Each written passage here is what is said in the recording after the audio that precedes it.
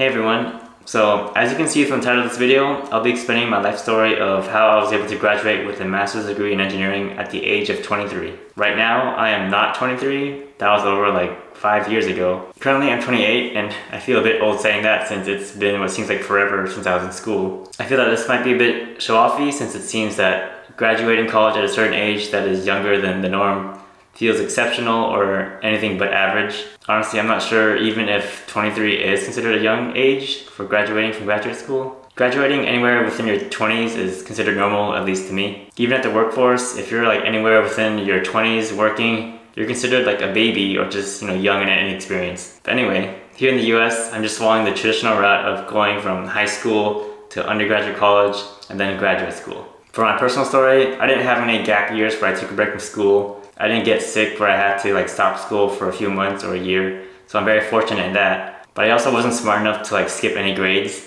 Again, this is just my personal experience. I'm sure some of you guys out there watching might have different circumstances that are happening in your life. You may be supporting a family, have health conditions, or just aren't fortunate or privileged in that kind of way that allows you to just focus on studying and finishing school as fast as you can. Okay, with that out of the way, let's start off with my high school. Starting in 9th grade, I think I was 15 at the time, I did what average freshmen in high school people will do. Just survive high school, keep up with my grades, and try out some extracurricular activity. I joined my high school baseball team at the time. I didn't take any AP classes since they weren't offered to freshmen yet. They were mostly just offered to 10th graders and 12th graders. I was also part of this Vietnamese martial arts program outside of my school, so that kept me busy on top of just regular high school. Honestly, there wasn't much happening that year that could accelerate my progress towards graduating college any quicker, besides just starting to accumulate extracurricular activities that I could add into my undergraduate college application for the future. Next up is 10th grade. So I was 16 at that time.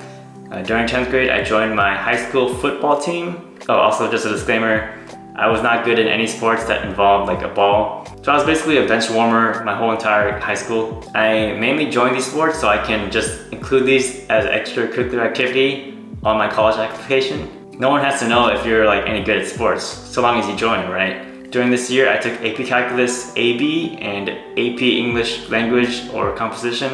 I passed those tests and those really helped me save me time and increase the amount of incoming college units so I wouldn't have to take these classes while I was in undergraduate college. Next up is 10th grade. Now I'm 17 at that time. I joined my high school football team again, so this is my second year playing American football. I built a good relationship with those guys there and it was definitely a fun time, even if I wasn't good at it. The guys there made everyone feel welcome and everyone was like family, no matter how bad you were. So long as you put in the dedication, they were really awesome. For the classes, I took AP Calculus BC and AP US History during this year and I passed those tests too.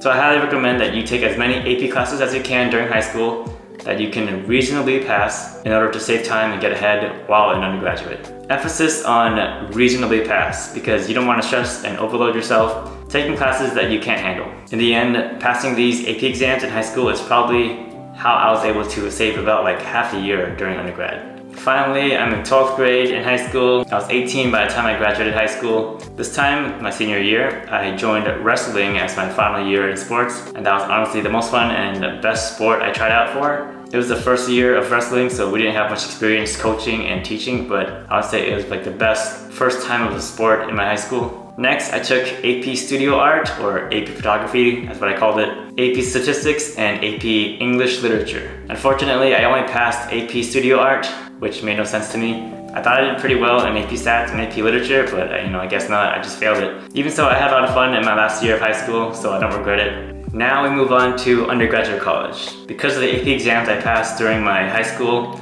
I entered my first year of undergraduate with 32 college units. That was about 2 quarters worth of completed classes. Just a side note, my university used the 3/4 per academic year instead of the 2-semester system.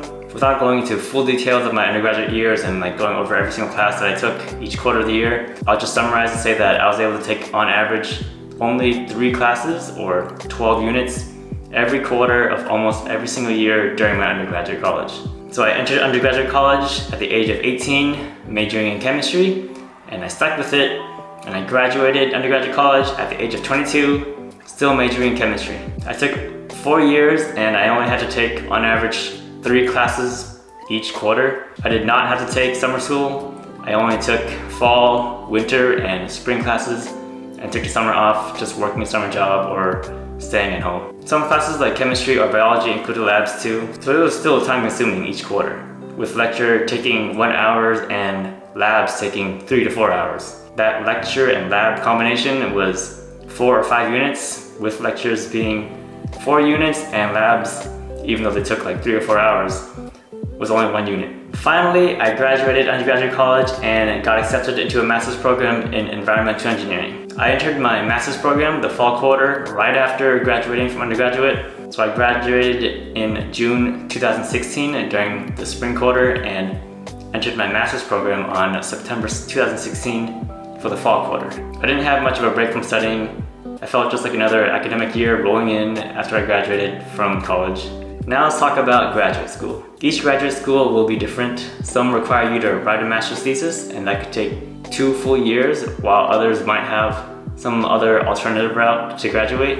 My graduate program offered 2 routes to graduate. The first option was a traditional master's thesis, which would take 2 years because you had to take the required classes, do research, and write a thesis. For this route, it's not like it has to take 2 years only.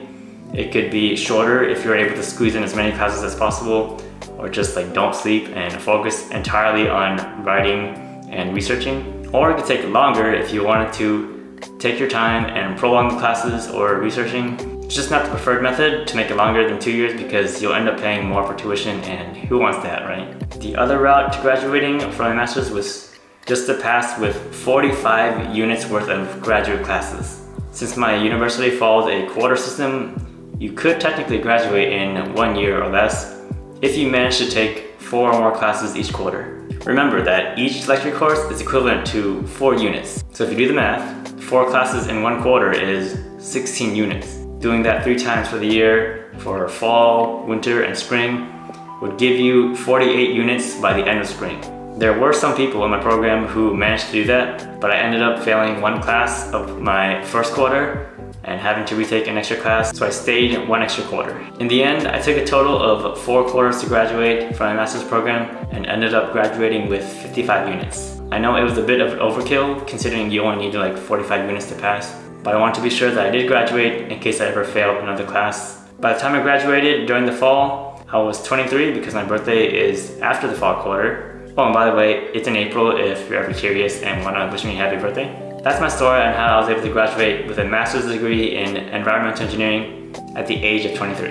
It's not really a badge of honor to show how fast you can graduate. It's what you do with the time saved and whether or not you'll use that degree. Again, I know everyone watching will have different circumstances going on in their life, and it's not a race to see who can graduate as fast as they can. Although I did want to graduate as quickly as possible so as to not waste time, pay more than necessary for tuition, and just enter the workforce. It'll be different for your case and for your goals. Just know that there are a lot more successful people who are much older and maybe entering college for the first time. Again, age doesn't matter when you graduate, as long as you do what you love, use your degree, or use what you learned on your journey towards obtaining that degree. That makes it count. So for the older audience there who are beyond their 20s, maybe this story will motivate you to go back to college. If you're much older and think that a college degree will benefit you, maybe it's your life goal before you die to get a college degree. I've seen that happen. And for the younger audiences out there watching, my journey could be the route that you may want to follow. That way you can just hit the workforce hard and running while you're still young. It's definitely beneficial to learn and try out new things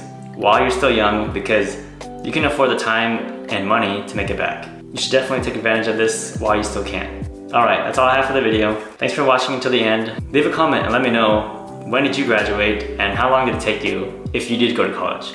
Alright, that's it. I'll see you in the next one. Goodbye.